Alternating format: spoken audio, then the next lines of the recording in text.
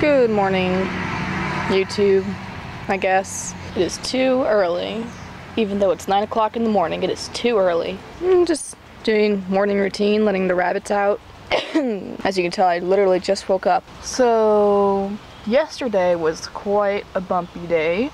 I was hit with a major depression wave that took up basically the whole entire day, and so tried figuring out what could help it, and thought I might just vlog about it today. I don't know.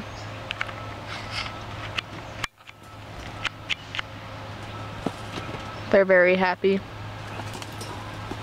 I kind of want to talk about yesterday. So I have only recently, or not recently, but I've only developed actual depression in the last maybe 2 years. I've never had it before until then. I know what started it. I'm not going to talk about that.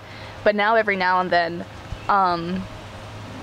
there's random triggers that out of nowhere that just kind of cause, not I don't want to call it an episode, but just kind of cause a wave. I call it waves because, you know, they come and go and whatnot. And what started this wave was that really famous or really popular thing on the internet where somebody asks what is the answer to a math question that's 6 divided by 2 times, and the little parentheses thing with 1 plus 2 in it. And so, taking exactly what I learned in school, I got the answer of 1. But then you look in the comments and everyone's fighting whether it's 1 or 9. And everybody's fighting, everybody's saying 2 different things, that multiplication comes before division, or you go from the equation from left to right and do it how that is. I've actually never heard of that method, the second one where you go from left to right. I was taught in school all the way to high school and in a college math class that you multiply first and then division, and then you do addition and then subtraction. That's how it was on the tests. That's how it was just always been ever since, you know, I've been in school, you know? That's how they always taught us. If we did it any other way, we get the answer wrong. You do this tax test and then it changed to star test, and you do any of that, and if you were to divide first and then multiply, you would get the answer wrong, basically, and it get marked off wrong, is what I mean. Not that the answer is actually wrong, but you would get marked off wrong. And seeing that all these people were saying you divide, or in the math equation you would divide first and then do the multiplication because you're supposed to do from left to right, I was really confused, and so I looked it up. So I don't know when this happened or when, I have no idea, but I looked it up and the order of operations have changed. So sometime, I don't know when, if it was recently, if it was only just a few years ago, or if it's been that way for a while, because some of the people on the internet is saying it's always been this way, but that's a complete lie. The order of our operations have changed. Instead of saying that multiplication should go first before division, they're just saying just solve the problem from left to right now, just starting with the multiplication and division, and then once you complete all that, then you go to addition and subtraction, but again, go from left to right.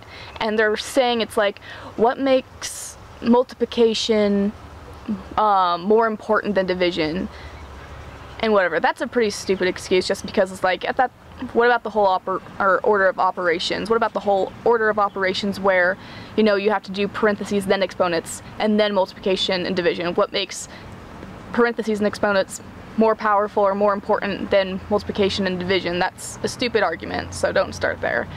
But apparently, order of operations have changed, and the best part is, not all places in the US teach it the same way. So in some parts of the US, apparently one of them is where I lived, they will teach multiplication before division, and then addition before subtraction. And then other places will teach it from left to right, and whatever. And you will be graded for the rest of your life and the rest of your career, I guess, of doing it that one way. And it's like, how does that even work? And then if you look at other countries do it a completely different way. And so, we're actually all getting completely different answers. And it's like, it sounds a little ridiculous of like how this started a depression wave for me, but to me, it just completely said everything that we know in math is wrong and it's never right. There's so many different ways of doing something. It's like we don't know which way is the actual way, and so mathematicians and math teachers just constantly teach it a different way depending on how they think it should be. That's pretty messed up in my opinion. Or also watching other people on the internet telling each other to go kill themselves over a stupid math answer. What's wrong with y'all? What the heck? But to me, it was just saying, no matter what we do in life, any math equation or math formula we come up is going to be later disproven or taught a different way, and everybody's going to have completely different answers. Nobody knows what's the actual right way. And I don't know, it just kind of screamed to me like, we don't know anything. We're just teaching lies. We're just assuming, but we're going to make you think that this is the absolute way and, you know, cause people to tell each other to go kill each other or whatever over something so stupid. And it's the same with science. Like, I've always had this understanding that whatever science we have now is not completely correct. What always happens is like someone will discover something, they'll write it down, and we'll make new things based off that new information. And then suddenly, years and years later, someone else will come along and they will take that old scientific information that was discovered and fix it. Basically like changing and like, oh, improving it. This is something that you missed. And that always happens, and sometimes the new information they come up with is also like even further away from the truth or something. So I just feel like we're just constantly teaching each other lies and that nothing we know is right. We're just completely lost. Like, don't get me wrong, like science has gotten us such a far way, like we have such a better way of living these days, but like we're never going to be completely right. And I don't know, it just kind of bothers me that we're forcing so much knowledge upon each other if we're just going to change it and then not even tell each other, and then like, I don't even know. And that's what started my depression wave this time, was just thinking like, oh, we're just in school to learn lies, and then once we leave school they're going to change the lies and then call us stupid for not knowing the new lies. That's kind of like what I was thinking. And so it just really bothered me. And whenever I have like a depression wave, it will always go up, like peak up even higher because of where I live. I'm living in Idaho, and the town that I live in is a complete crap hole. I hate it, and I have no friends here. I have my husband, I have my pets, that's it.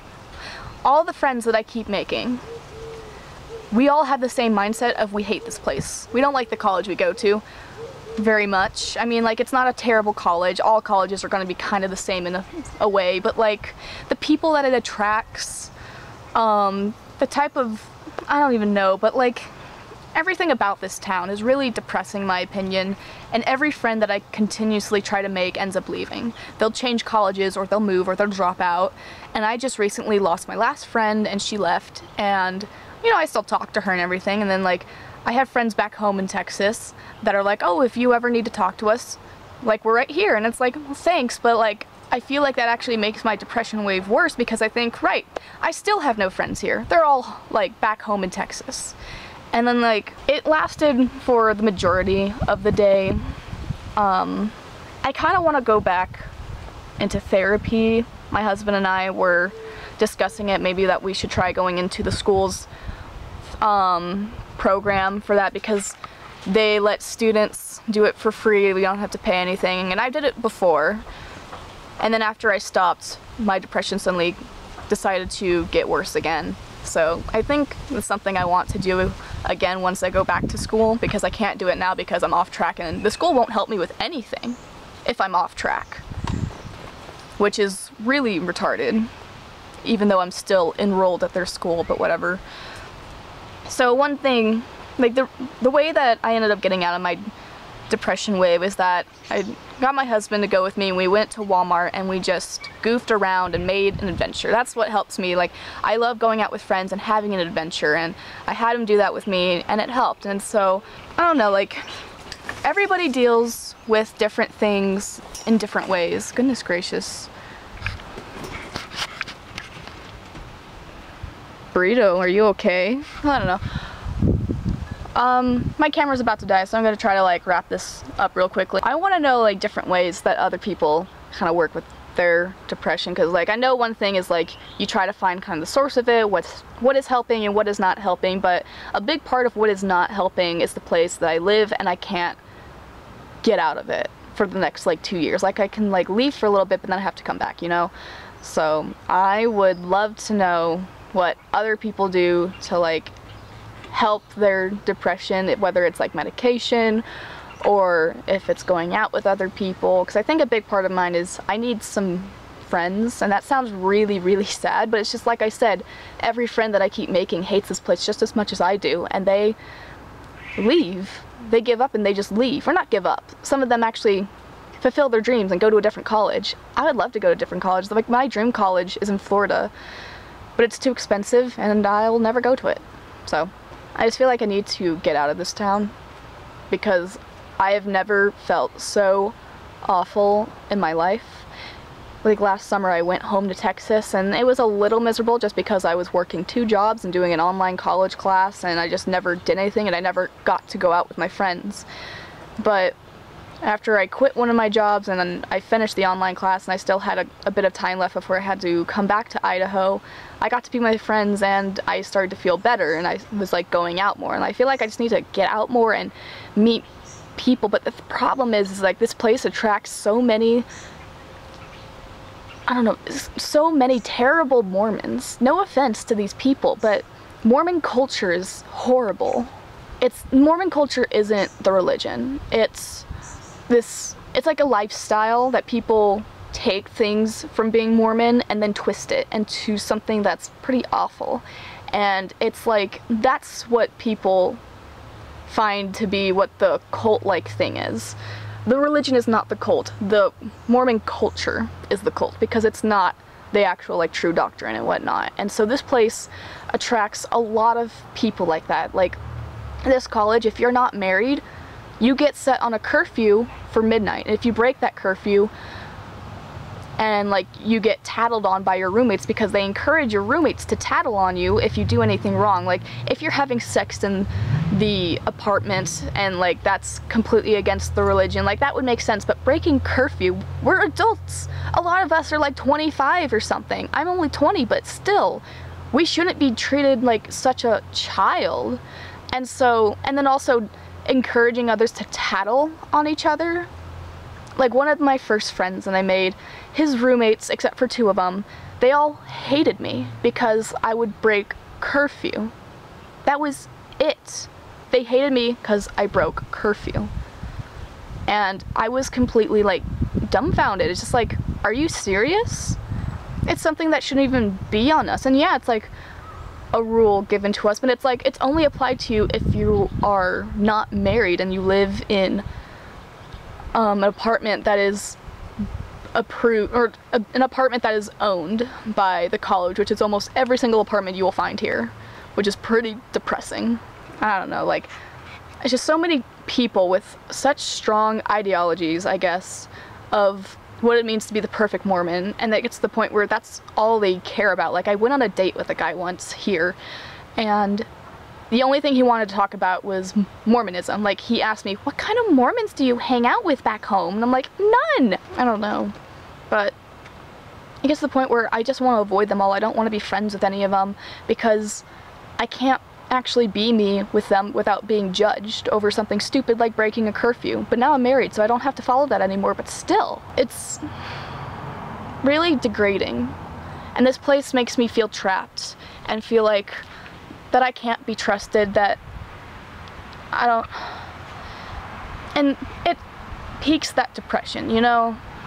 I've never had such a problem with it before. I've never had it before in my life until about 2 years ago. Alright, well, my camera's dying. I'm gonna go charge it. I'm not like depressed right now. I'm just tired. But I'm like, I want to talk about depression, and a lot of YouTubers that I love watching, they call YouTube their therapy because they get to just talk to the camera. And so I think I really want to give that a try, you know? And if anybody else is kind of going through this, I would love to hear what you guys have to say, what you guys do that help, because it's getting to the point where I feel like it's really eating me up, you know?